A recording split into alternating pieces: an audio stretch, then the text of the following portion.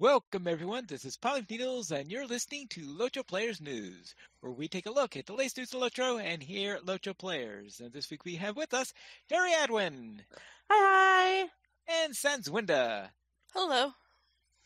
Hello there. And this was a slow week. Well, yeah, For kind of everybody. It's kind of a vacation week.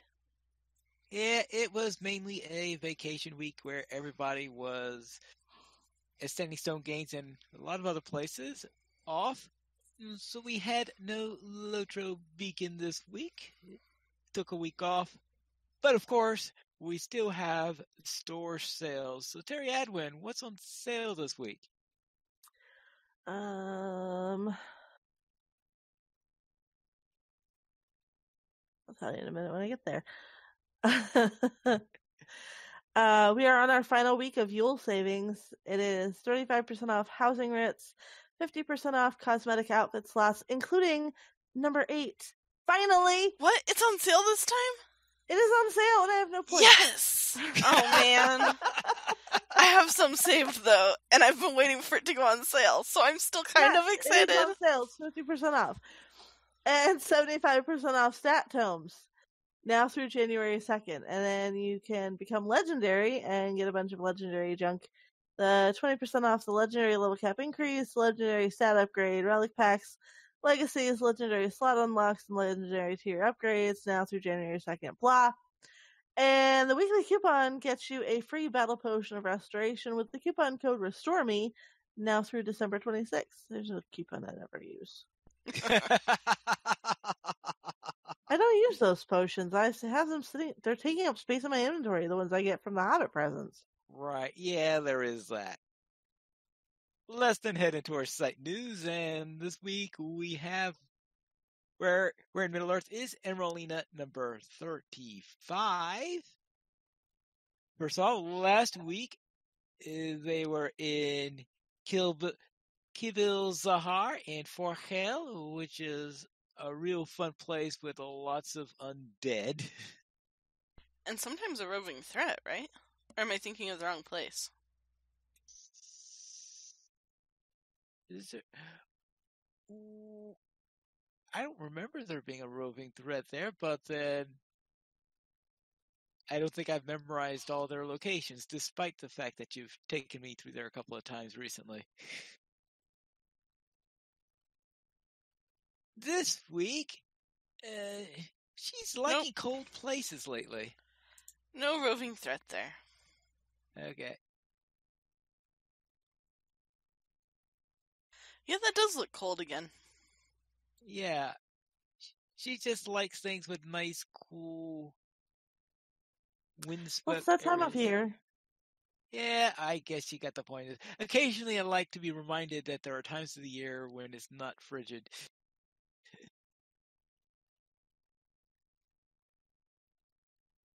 But alas, I've never been a winter person. So that's where in Middle-earth is Emeralina number 35. So let's head into our new player question.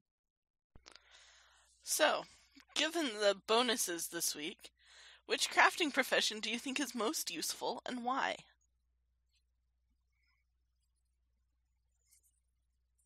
Interesting question. I'm sure everybody has their own little opinion on this.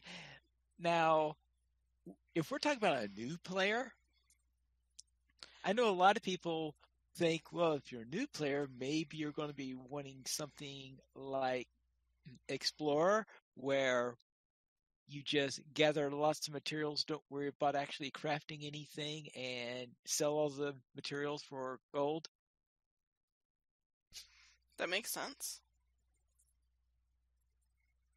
But I've never been on that particular wavelength. But I know a lot of people like to give that little piece of advice is because they don't like crafting, but I might as well pick up all the stuff and sell it. And of course, Explorer has the thing where there are two significant gathering professions, which is why they like that particular one. Oh, I see Skarn, gather it! Oh, I see wood, gather it! Fair. Of course, my personal favorite is cook, but if you're thinking from the point of view of making permanent items that are useful and being in crafting guilds and all such stuff like that, then cook is pretty useless for that. And So of what is course, cook useful for, Pine? cook is useful for, well, making food, of course. And the food is useful for regeneration. It helps you to regenerate health. And there's also food that increases your stats. And also that could help you to resist diseases and stuff like that better. And coffee. Oh, and of course, coffee. Oh, yeah, we can't forget coffee to make you run faster. So consuming food is a good thing, but it is consumable, so you have to keep crafting it. So you have to Correct. keep crafting the stuff, yes. And it doesn't last for long periods of time either, usually. Yeah, but, well, it usually, let's see, I think the shortest one is 5 minutes, and then actually, I think they've increased the shorter ones to 10 minutes, so that'd be longer than crams. But I think it's 10 minutes, 15 minutes for the critic stuff, and I think it's 20/30 minutes for the stat boost ones and stuff like that. So it's useful in that department, in that you could use it for all various things like that. But so basically before a hard battle or string of battles, or before you need to run for a while. Yeah, things like that. So that's sort of my favorite one to use. But otherwise, some people like to try to take one that fits their class. Sort of, so... That was what I did with Terry. Terry's actually a weaponsmith. Right, because she's a champion. Right. Because champion, I wanted to be able to make my own weapons. Terry Adwin has not progressed in crafting past Westamnet. Did she need to? No, because I never was going to get her gilded, so she can't make the LIs. So, yeah, no, she stopped at it tier 9. They've added like 3 more crafting tiers since then. I don't do crafting. Actually, I do the cooking, because I really like the fact that for cooking and farming, you are in control of your own materials. You don't have to go. See, some people like going out and scouring the landscape and harvesting bits of scarn and branches and stuff like that. I am not one of those people. I'll pick it up if I can and it's there, but I'm not going to go hunting for it. And really, in order to do, especially the higher tiers, you really have to hunt for it. And it can take you out of your way, and it's just too much of a pain to keep up with. So, right. I stopped doing crafting. But I have like 4 or 5. But I don't think you like those either. Do you have then like any scholars who are like focused on farming and crafting dyes?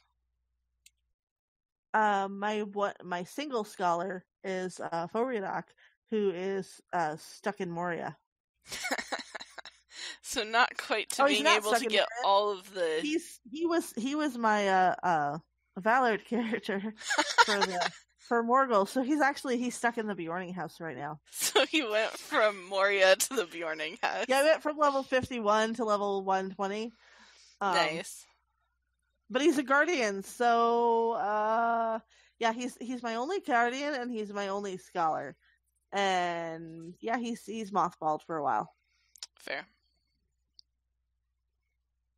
I was just debating this because I was starting characters on a different server, and trying to decide, okay, so which crafting profession should they be and why? And at high levels, of the time I kept a spreadsheet of which of my characters was what. I don't do that anymore. Right. Well, I was trying to think, because at high levels, you can't really craft your own armor very well anymore. It gets really expensive. And it's replaced so fast. And you don't really craft your own weapons anymore because you have your level 100 LI. And yeah, so there you go. So far I made a scholar because I wanted dyes and scrolls and potions. I'll tell you why my burglar is a cook. My burglar is a cook specifically so that she could make booze for the Rift Run. Because when we got there, my character was the one who passed out the handcrafted ale. Nice. And we went through that run. My character, every time she sobered up, took another drink. I had a stack of 50, and I went through about half of it, probably. Nice. Yeah, so I made a scholar, a jeweler, and a yeoman. And they're all going to produce consumables and, like, pocket items and hunter books and stuff. So. But okay. I don't know if they're actually the most useful professions. They were just the 3 that I was like, these 3 can do pretty much everything that I need them to do. It all depends on your definition of you. True. Do you really need the best gear, or is something you craft going to be good enough to get you to the next point? But you're right, it is super expensive. It's ridiculously hard to try and raise those tiers, because I went on a tear recently with Sarissa trying to get her tailoring up. I don't know why. I just tailoring up to par with what her farming and cooking is at, which I think is tier 8 or 9. She's pretty close to where she should be for level 100. And make your own, or you can't make your own leathers. So I had to figure out who of my alts can turn the hides into leathers, and then who has what in their bag. And yeah, so that was half a day that I spent rotating through alts, and this is one of the nice things that Titan Bar is good for, because Titan Bar keeps track of all that inventory crap. Does Sarissa still need hides? I just remembered. Probably for she's good for now. She needs the next tier, actually. She's up to an Orion tier for tailoring, which I don't have the hides for. But she's questing in that region, so she'll end up getting them. Cool. I have a bunch of alts questing in the level 100 range right now, which is weird for me because nobody's up to Mordor, but they're all like right there. My closest to getting to Mordor is the squishy runekeeper, who can't actually get through the quest that she needs to do because she keeps getting splatted every time she goes over there. And then I think the one after that is actually it's Sarissa now, because she's actually made it to Central Gondor, and then followed closely by my hunter, and then Challenge Mini. Okay. And then whichever of my Valard alts who are not, they got Valard to go back and do old content. I have at least 2 of those. And then Foriadoc technically is past Mordor, but I don't know what I'm doing with him yet, because I'm supposed to only be playing him with Trish. So, yeah, Mothball in the Bjorninghus. Fair. But I do have a gilded cook who is very slowly working his way up through the guild ranks of cooking. Are there any good guild recipes for cooking? I have no idea, because he's still apprentice. Oh, okay. It's other champion. Fair. Poor Al. I believe that I've stopped trying to worry about the guild on my cook, because I said, okay, I know. It was just more annoying to level up in the guild with a cook than it was than anything you gained. It might be a little bit easier now that with the crafting crafting carry-all, so you can put all that junk in there. But even without that, I mean, you dedicate your inventory to cooking, and then you have to remember to log in and do the cooking, which is kind of where I fail at doing any guild stuff, because I don't just log in the crafters regularly enough to do it. My cook on Landerval filled 3 large crafting carry-alls. That's craziness. I was like, well, no wonder she had no inventory space and no vault space, and I had no house storage space, and was running out of my personal kin house storage space because I was storing all this stuff. I think other champion would probably do 2 of the large ones. Fair. I expected her to fill 2, but I didn't expect the 3rd. I've got like 2 empty slots in it. I was like, what? LOL. And I thought I was insane buying a medium and a large for my Warden on Langerville. Yeah, my cook should probably sell some stuff. But anyway, thank you for answering my question. You're welcome. We need cosmetics carry-alls. That's what we need. Ooh, that would be cool. That would, like, delete the need for 3 of my alts. But then they could go questing again instead of just, like, standing around carrying full inventories of Oh, no, see, I created cosmetics. my 2 cosmetic alts specifically to do nothing other than be storage alts. That's why A, they're named Storage and Mannequin, and B, they're captains.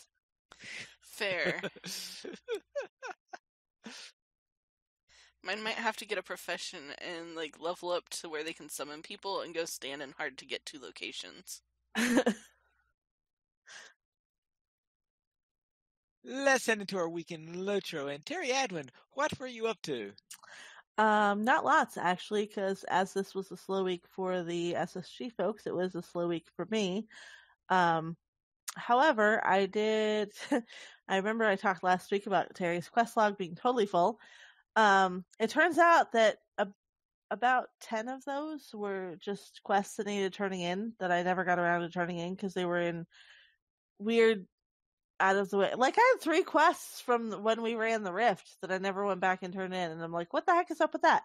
So I burned through some myth rolls so I could do those turn-ins, and freed up 18 whole quest slots.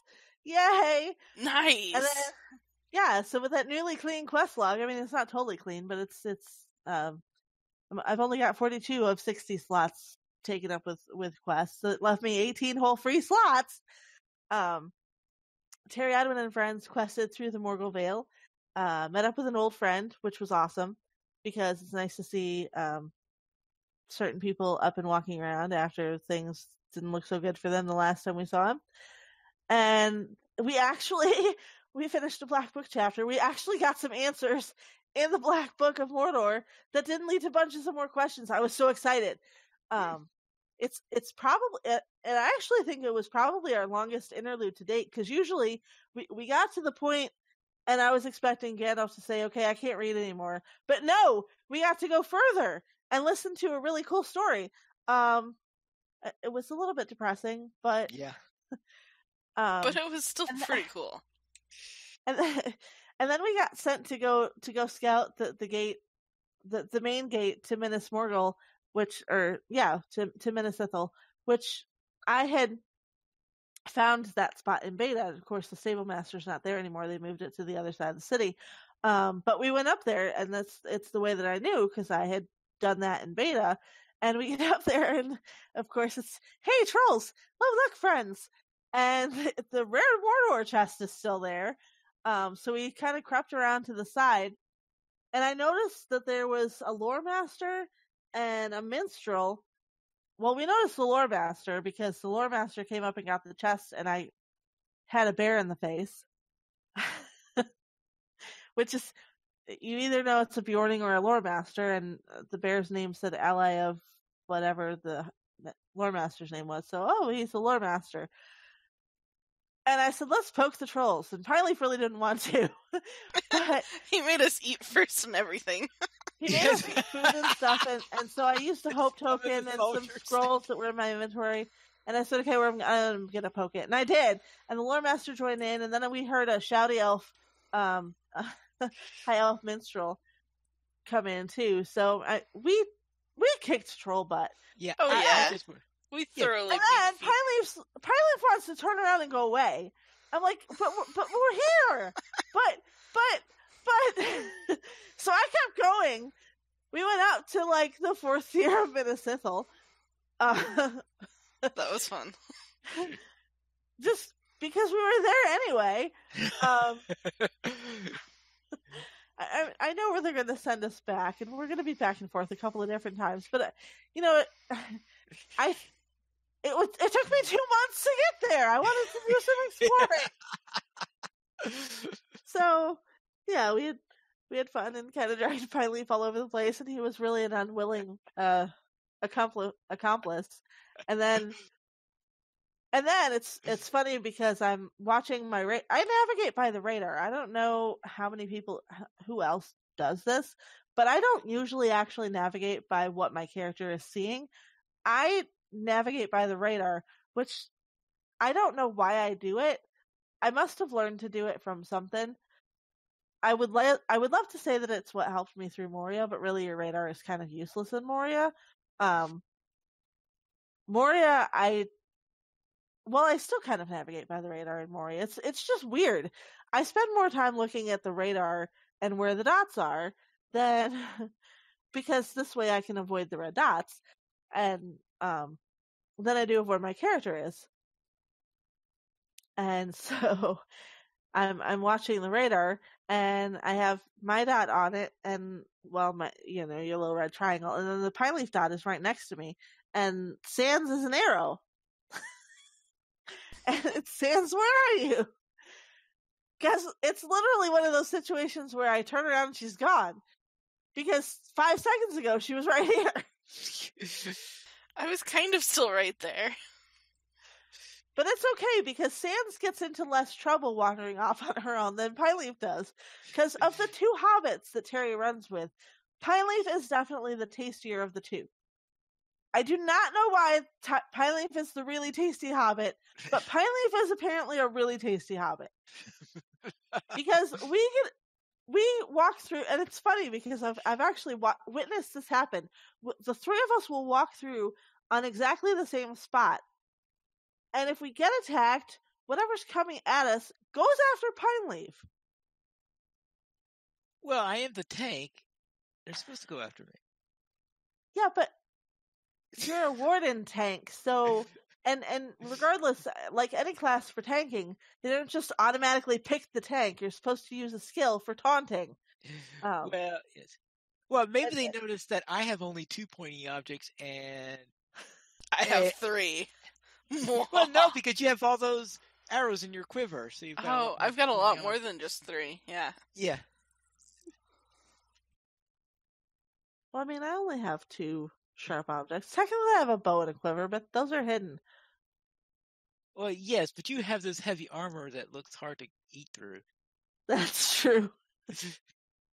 Plus, I'm the tall one. Your bite size is a snack. Terry's too crunchy. Pineleaf is snack sized. So yeah, that's pretty much what I did this week. So, Sans, how about you?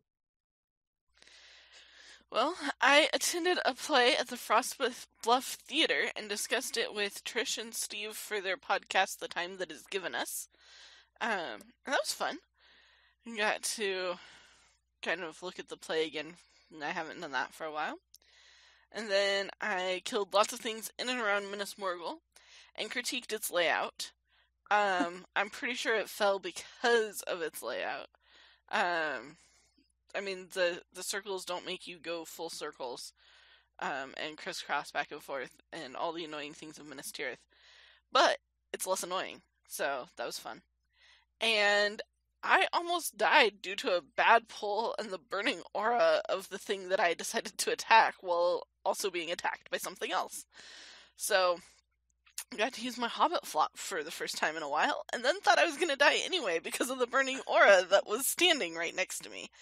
But it walked off at the last possible second, and I was saved by Terry and Pineleaf's arrival.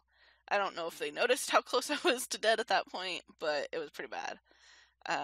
Because we had gotten to a place where the guy we needed to kill was being killed, and we tried to kill him, but we weren't fast enough to get a tap in, so we had to wait for him to respawn, and we didn't have any idea how many things were going to respawn while this guy was respawning. So, yeah, we ended up in the middle of a lot of angry mobs. And I only had one mad at me, so I pulled it back towards my campfire that I had set up where we were waiting for the guy we were looking for. But, yeah, that one was pretty mad at me, and the guy was already back before I got to my campfire. So, oops. But that I don't think that was the time that I disappeared on them. I think that time I stopped to wave to Kenny and then had trouble turning around to get back on the ramp because my computer decided that that was the perfect time for the game to freeze. So it was a very good adventure in Minas Morgul, and dangerous, but not quite deadly. So, very good. And I worked on leveling a new scholar and a new yeoman to take advantage of the crafting buffs. And my my yeoman went from level 6 or 7 to level 22 and is not finished with the first 6 tiers of farming yet. So I don't think he's actually even taken advantage of any of the boosts, because I'm not sure they affect, I don't know if they affect farming or not. I'm sure they'll affect cooking when I start cooking, but that was my week. How was your week, Pine? I will start out with my main warden, the one on Krikala, who secured an entrance to Minas Morgul. In other words, did something very familiar to what we did in our group. And I also did pretty much all the stuff on the first tier. I think that I guess maybe half to 2/3 of the stuff that has to be done on the first tier in that, where we're trying to figure out what we're going to do about those two factions of orcs that are there. So we're taking care of all of that. Then during the field trip, we killed spiders and visited a really nasty disease-infested swamp. I guess you know which one I mean there. Agonize, the Bloody Gore. Yeah, that one. Also known as my favorite place in Mordor. And Strange but true. Yeah, strange. And then on Honor, I was questing in the Brown Lands, and my warden there faced a brigand captain there. Now, when I first saw his name, I was saying, okay, that would be Hafok, and I was at Hafoc, and I was going there pronouncing it that way. Then about halfway to the camp, and it dawned on me, wait a minute. When I do Rohirric, I usually pronounce things as Old English, and of course an F would be pronounced as a V between two vowels. So I just realized at this point that the name is Havoc. Oops. That we have this brigand captain named Havoc, and I'm just laughing there because what a perfect name for a brigand captain. So I said, okay, let's bring some Havoc to Havoc, and all sorts of puns like that as I was going into the brigand camp. So that's what I was doing then during my week in LOTRO. We currently have 15 supporters on Patreon, and if you'd like to join this illustrious rate of players and help support LOTRO players, simply go to the donations page where you can support the Players Alliance on Patreon. And we did not receive any comments this week or emails this week, but if you'd like to send one, you can send it to podcast@LOTROplayers.com. You can also follow us on Twitter at the Players Alliance @PlayersAlliance, LOTRO Players @LOTROPlayers, Arendis @Arendis, Poneyf @PoneyfNeedles, Senswinda @Senswinda, and Terry Edwin @TerryEdwin. The Players Alliance has 2 shows on Mondays at 7 p.m. U.S. Eastern Time. We have DDO Players News, and on Saturdays at 8:30 p.m. U.S. Eastern Time, we have LOTRO Players News. You can join us for our shows at LOTROplayers.com/live. And that is all for tonight, and this is Poneyf Needles reminding you to skirmish responsibly.